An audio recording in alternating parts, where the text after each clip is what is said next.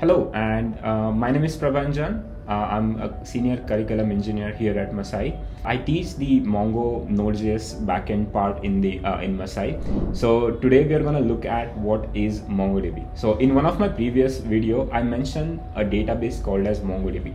If you have not watched that yet, please do check it out. I talk about a lot of things there apart from just MongoDB. In this video, what I'm going to talk about is what is exactly MongoDB, how you can use that, why it is being used, and why we teach that here at Masai. Okay, what exactly makes MongoDB a popular choice for every company. But this video assumes you have a little bit knowledge about what the database is. If you don't, I'll just quickly go through it. But if you know about what a database is, it will really help you understand what exactly I'm talking about. Okay, so before understanding databases, you first need to know what is a data. A data is nothing but when you interact with any application. Let's say when you are uploading an image to Instagram, it could be you are creating a new user, you are signing up as a new user on Facebook or anything else. Whenever you interact with your application, it generates your information, and that information is nothing but data. Without meaning, we just call it a data and not an information, and that data needs to be stored somewhere, right? You cannot just have it, you cannot just leave it open. You need to store it somewhere so that you can access it later, and that place where you actually store that data is nothing but database. Now MongoDB is just similar to that. MongoDB is one of the database. MongoDB is really popular database. It's been used widely for many programming languages, many startups and companies and so on. So what exactly makes MongoDB popular? Let's look at that. So there are MongoDB is not a sole player in the database, right? So you must have heard about Postgres, you must have heard about MySQL or any other database. MongoDB is just an alternative to that. What other types of database gives you is something called as SQL. So SQL is nothing but relational data, right? You have your data, it's ordered into a tabular format. There will be columns, there will be rows.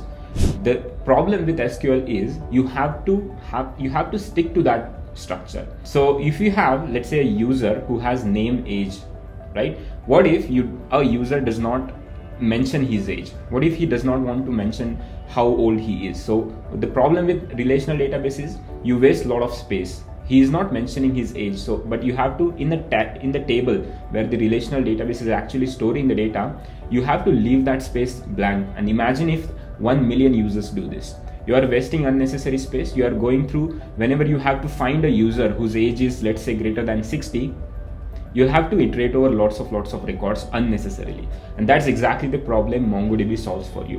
What is MongoDB? Opposite to the relational databases, it's non-relational, it's NoSQL database.